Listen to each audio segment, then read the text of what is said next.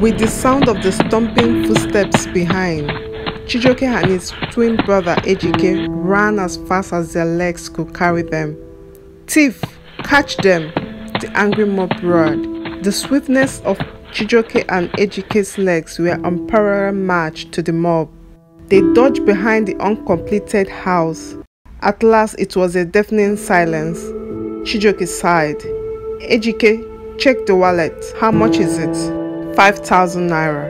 "It's enough to pay for our university entrance exam." Ejike made a sign of cross and kissed the wallet. "Keep dreaming, we have found our niche.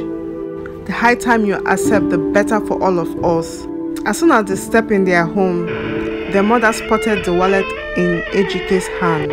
"Boys, I believe you have a surprise for me." She snapped the wallet from his fingers. "Not bad at all," she exclaimed in delight. "Here, take this both of you," handing them 200 naira each. "Thank God we can now pay for the landlord's last month's rent and have peace in this compound," she hissed and walked inside her room. Chijioke whispered closely to Ejike's ear. "Mr. University, be thankful that you have a roof over your head. Tomorrow we go again." How can a twin who share same biological traits, so identical outwardly, but at polar opposite in terms of dreams and aspirations? Ejike wondered. He entered the toilet and emptied his pocket.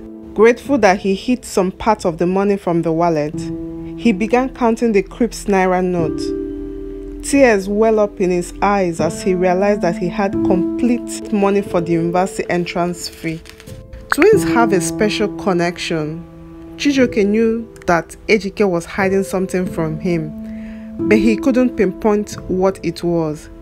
"He seems cheerful as of late," he observed. 2 months later, Chijioke and his twin brother were getting ready for another day of pocket-picking adventure. "Chijioke, this is my last day. As of tomorrow, I'm turning into a new leaf." Chijioke smirked in disbelief. "I've gained admission to the University of Lagos and I've paid for the school fees. You are currently looking at the future lawyer." Ejike blurted out proudly. It was as if Chijioke was frozen in sport as Ejike relayed the whole experience of exam taking to university acceptance. He felt strangely alone and betrayed. "Say congratulations." Ejike nudged him gently on the shoulder. "Congrats," Chijioke replied as he wiped the tears that well up in his eyes. Pickpocket is a skill Chijioke has mastered as he kept looking for unsuspecting folks to steal from. It was 4:30 p.m. and most people were returning back from work, targeting an elderly woman who was standing by making a phone call. As she dropped her phone in her bag, Chijioke tapped Ejike. "It's time." Within a swift second, Chijioke has gotten hold of the bag and was speedily crossing the road. Ejike was marking him closely as both raced as their lives depended on it. "Thief! Ole! Catch them!" the woman cried out. "A big truck blocked the road ahead. Let's follow the next street," Ejike screamed at Chijioke. "No, we can still pass under the truck." Ejike ignored his brother and entered the next street. Chijioke, screaming at the top of his lungs, legs squeezed herself in between the tires, only to realize that he was alone. Terrified of his brother's safety, he started running back. "Set him on fire!"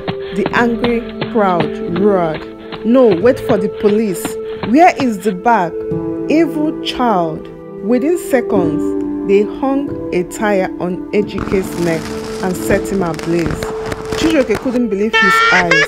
It was as if his life has come to an abrupt end. Just within seconds, his twin is no more. It was an unsightly, gory event as Ejike struggled with the fire. Weeping uncontrollably, he immediately dodged the scene as the police car was fast approaching and the mob were speedily dispersing from the scene.